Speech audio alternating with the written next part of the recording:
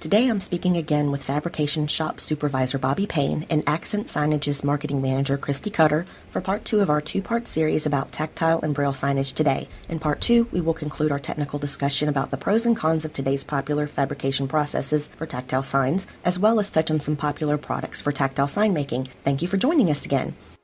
Christie, in Part 1 you provided technical explanations of the Raster Braille versus Photopolymer methods for manufacturing tactile signage. Can you shed some light on the benefits of using one method versus the other?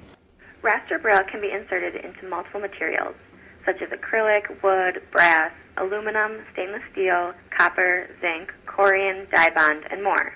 The one restriction, however, is glass. On the other hand, if you decide to use photopolymer, you can only create signage with photopolymer sheets of material. Once photopolymer is processed, many finishing options are available. Typically, the signs are painted and then tipped. However, the painted surface of photopolymer isn't as durable as the surface of the Raster Braille signage and Rowmark sheets of material. And the use of photopolymer also makes it difficult to produce rounded Braille dots. This makes it difficult to remain compliant.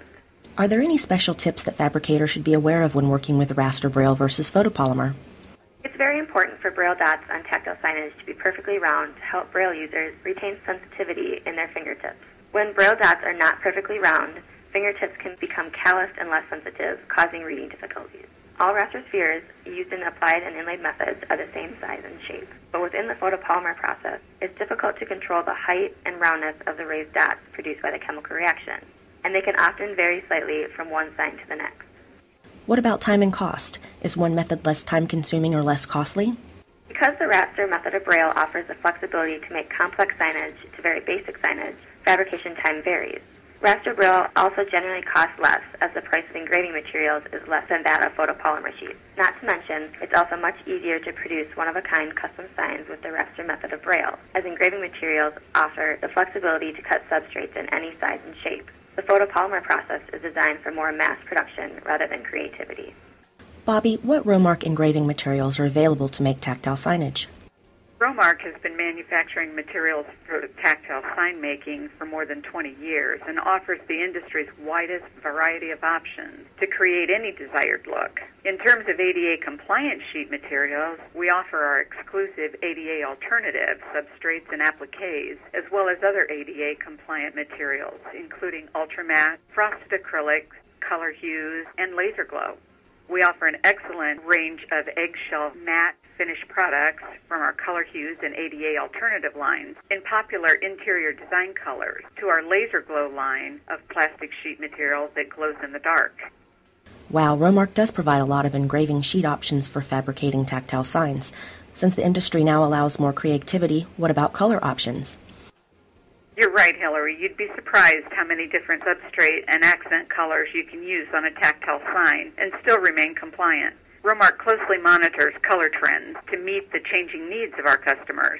Our affiliation with the Color Marketing Group and the interior design industry give us inspiration and access to color combinations that meet current specifications and demand to give customers the competitive edge in the market. Rowmark's ADA alternative and color hues product lines in particular are very popular for tactile and ADA compliant sign making applications. Rowmark is consistently adding new colors to both of these product lines.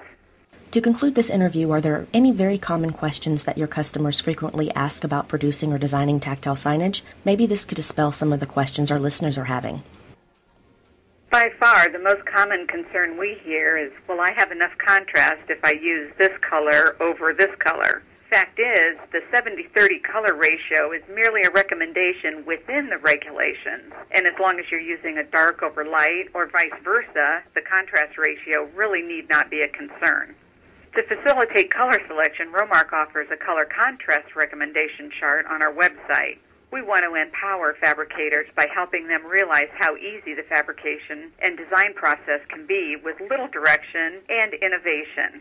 Tactile signage is already a natural extension for many sign and engraving shops and can be made with most of the equipment that fabricators already use on a daily basis. Customers often ask if the font they are using is compliant. The main rule for ADA fonts is that they must be sans serif. Serifs are a small line attached to the end of a stroke in a letter or symbol. Some of the most commonly used fonts are Arial, Helvetica, Frutiger, and Century. All tactile copy must be in uppercase, and all letters have height restrictions.